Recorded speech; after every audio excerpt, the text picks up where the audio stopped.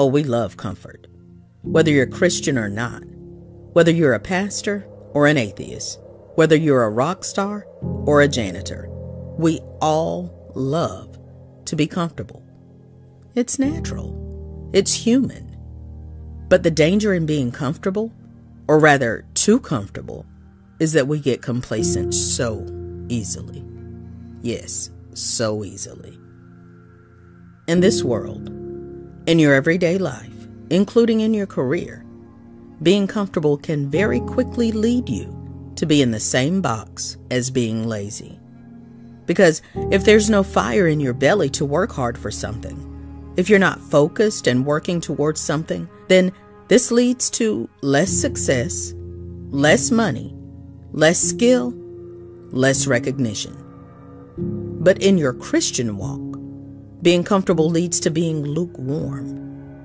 We have to consciously choose to live with a fire in our hearts for the Lord and know that everything we do is about that Jesus. Everything we do is for Jesus. We have to. We must make sure that everything we do is unto Jesus. Everything we do is to better our relationship with the Lord. It's to give Him glory and praise. Now, it won't always be comfortable to do this. There will be times where it means you have to sacrifice. There will be times when you will have to humble yourself. There will be times that you will have to serve. If you're in a comfortable place, you'll be unable to do any of this. But if you have that fire in your belly, that fire in your heart for God, then your attitude will be one that says, Lord, wherever you lead me, I will follow. So remember, it's a dangerous thing to be too comfortable as a child of God. It's not to say you can't be comfortable, but rather don't let your comfort mean that working for God, serving God, becomes an inconvenience. It should be a privilege to serve in the kingdom of God. Being too comfortable means that you see it as an inconvenience. And the final point of danger that I'd like to mention is being too busy for God. It's a dangerous thing to become so busy that you cannot accommodate the Lord in your schedule. People these days seem to think that being ridiculously busy is somehow the way to be. It makes some people feel important. But there is no merit to just being busy for the sake of being busy. There is also nothing to gain spiritually if you're working all the time with no regard for your spiritual life. What does it profit a man to gain the whole world and lose his soul?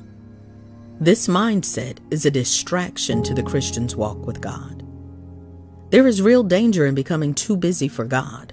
Work, family, friends, hobbies, relationships, whatever life may bring, there are a world of distractions waiting for you in every corner of your mind. There are even people who can't see that they're distracted because their busy work is actually religious work. It's sad but prevalent in Christians to get caught up doing things for God while not spending any time with God. The personal relationship is actually being neglected while outwardly it looks like you're thriving because of religious acts and work. I know of many Christians that do God's work but are actually starving for spiritual food in their personal lives. God wants us to serve for His purpose, of course. But don't let anything, not even religious work, be a distraction to your actual relationship with God. He wants your real heart, your whole heart, and He wants it sincerely. Do you have a personal relationship with Jesus Christ? Lord Jesus, I pray that I would not be accustomed to or conformed to this world. Philippians 3 verses 20 through 21 say, "But our citizenship is in heaven, and from it we await a Savior, the Lord Jesus Christ, who will transform our lowly body to be like his glorious body, by the power that enables him even to subject all things to himself. Thank you, Lord, for this blessed and reassuring word that my citizenship is in heaven with you. I belong with you, Lord, and heaven is my home.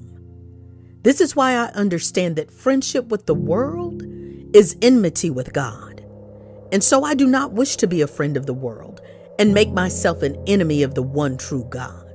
But I would rather be rejected by the world and accepted by you, Lord Jesus. Father, in the moments when I feel like holding on to things that you're calling me to let go of, may the Holy Spirit press upon my heart and remind me of your sacrifice on the cross. Fill my heart with an enthusiasm for your kingdom. As your word tells me, Father, help me to seek first the kingdom of God and all its righteousness. Lord, let this be my heart's desire. Lord, I pray for a heart of worship like David. I too want to chase after your heart.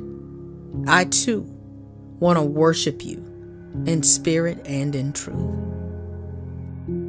Dear God, give me the boldness of the 3 Hebrew boys, the boldness to remove every idol in my life, the boldness to refuse to bow down to anything that tries to take your place in my life.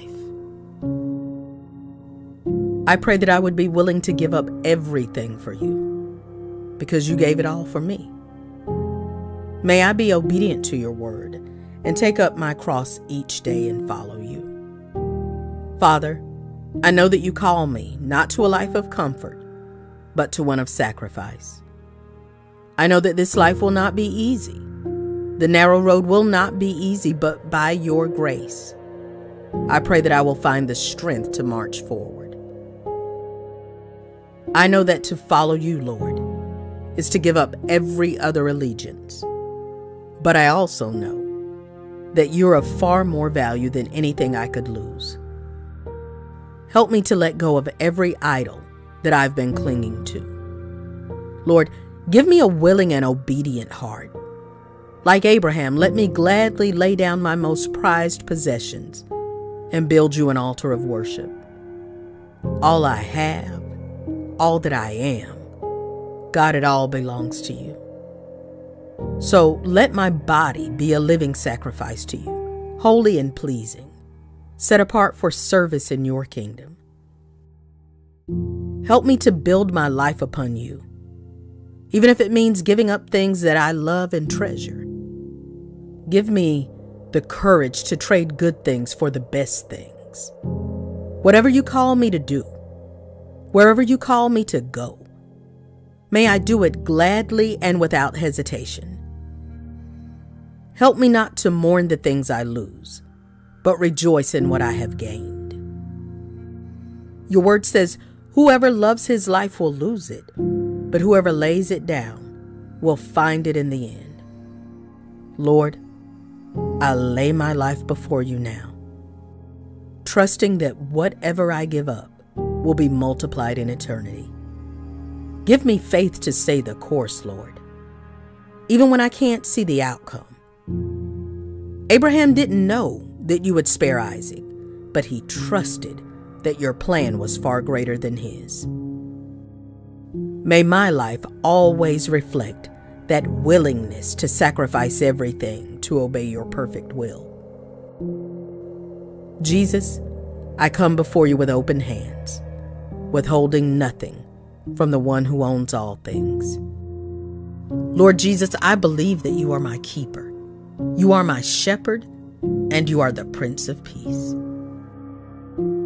God, be glorified. In Jesus' name I pray. Amen.